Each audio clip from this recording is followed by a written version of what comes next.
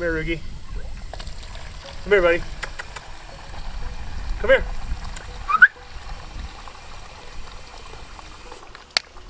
Come here, Roog. Here, right now. Come here. Here. Get some water.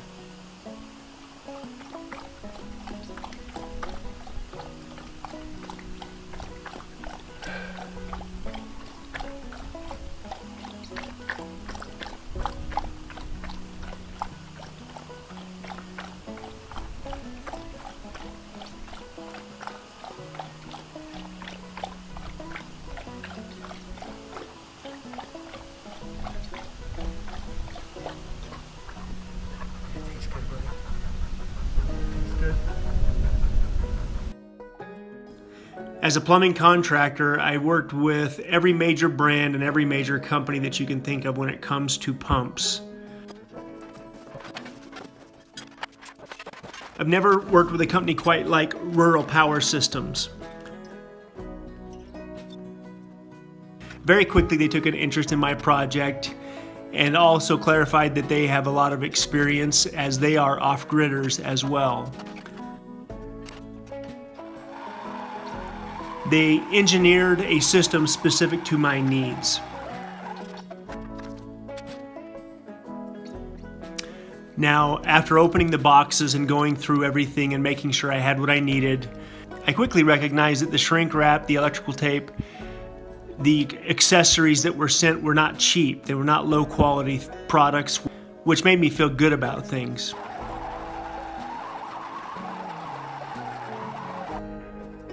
After pre-assembling the solar panel mount kit, I got a piece of 4-inch pipe from the scrapyard and got things mounted.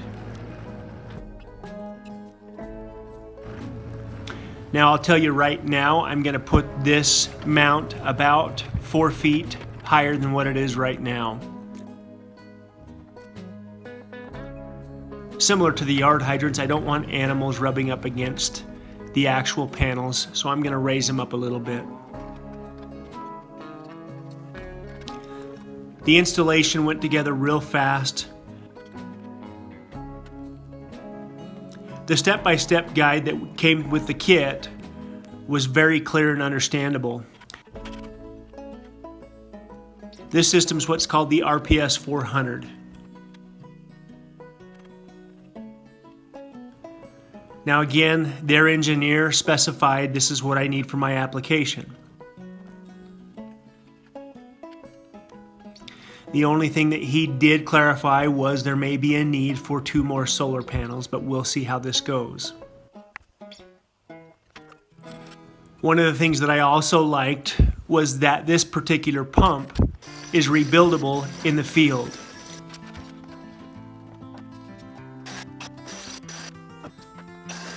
There may be other companies out there that make a complete kit like Rural Power Systems, but I couldn't find them.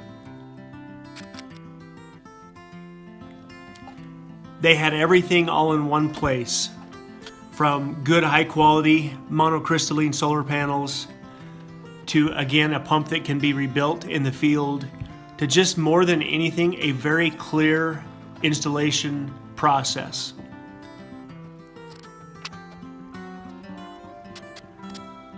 I took an old extension cord that was still in good shape and used that to tie the well pump into, and then tie it into the controller. I had to get in and out of the well probably a dozen times to get it hung properly and to get everything installed in a way where I'm not going to have to worry about it. I used stainless steel guy wire to hang the pump.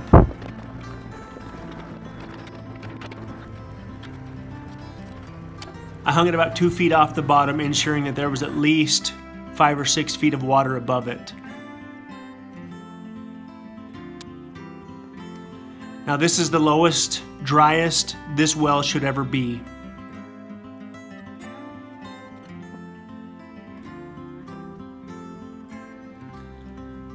I don't want that well pump sucking sediment up, and the well's been sitting for a couple of weeks, so the water's actually quite clear.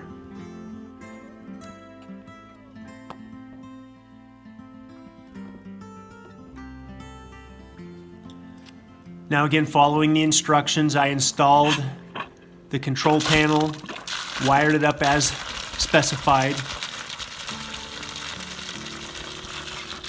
There is a low water float that shuts the pump off so it never runs dry.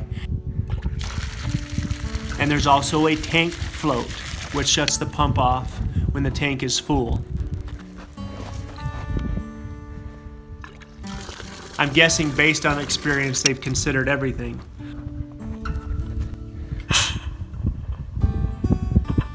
Check the description for a link to their website.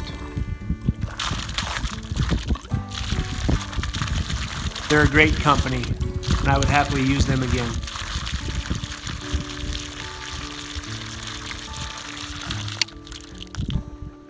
I'm sure it's going to take a few days for that tank to completely fill, but it didn't take long before I had water flowing.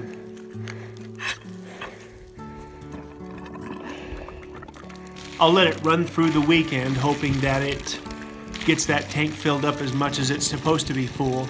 And then I want to start checking pressures from the different yard hydrants around the place just to get an idea of what we're working with. But I can tell that everything is going to be fine. Up here.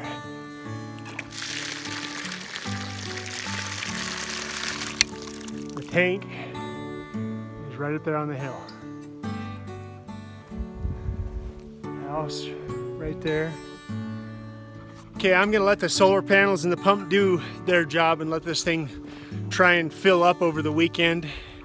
It's a 2,500 gallon tank. We've been getting some little storms coming in and out. I'm sure that's affecting the solar panels a little bit. But I went up and just checked the tank, and there's water trickling into it, but I'm sure it's going to take a few days for it to recover.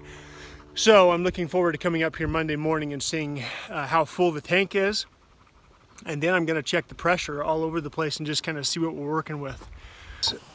When I was 18 and I was taking part in a wilderness survival program in the mountains of northern Arizona, and I was in charge of finding water one night, and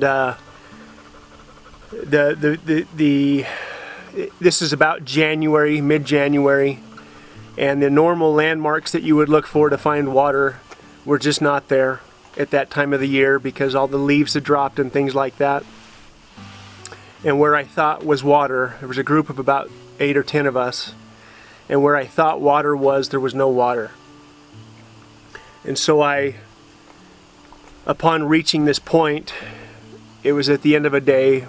We'd all drank the 2 canteens of water that we packed with us. Everybody had 2 canteens of water. And somewhere in the middle of that, I realized that number one, I failed everybody that was with me, and number 2, it was still my responsibility to find water.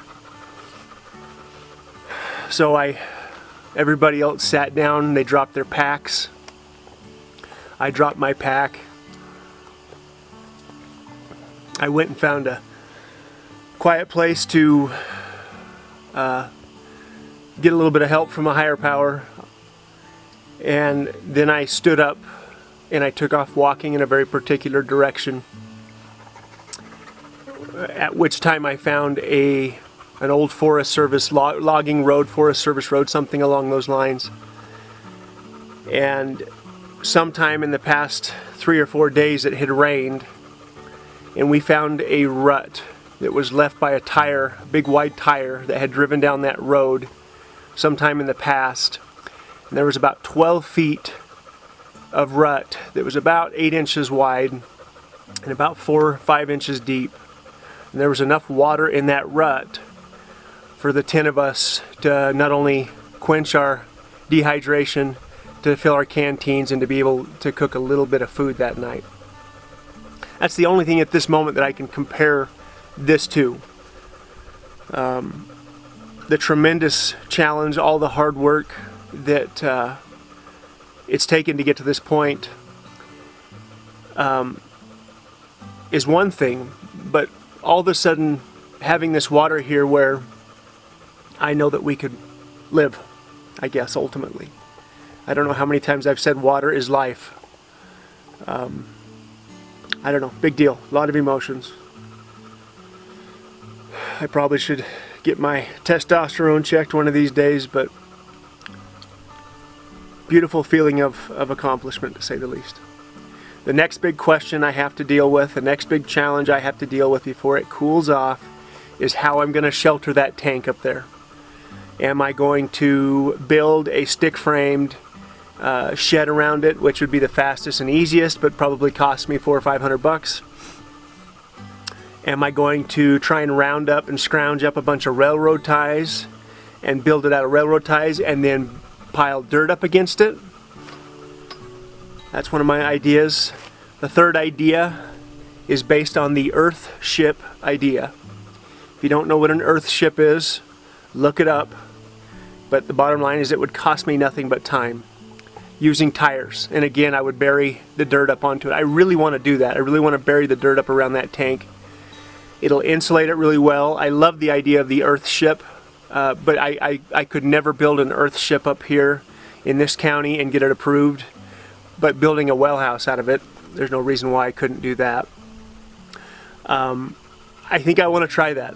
I think I want to do that. There's plenty of tires around here, and the idea of taking a tire that would end up in a landfill or end up getting burned and using it for something up here intrigues me.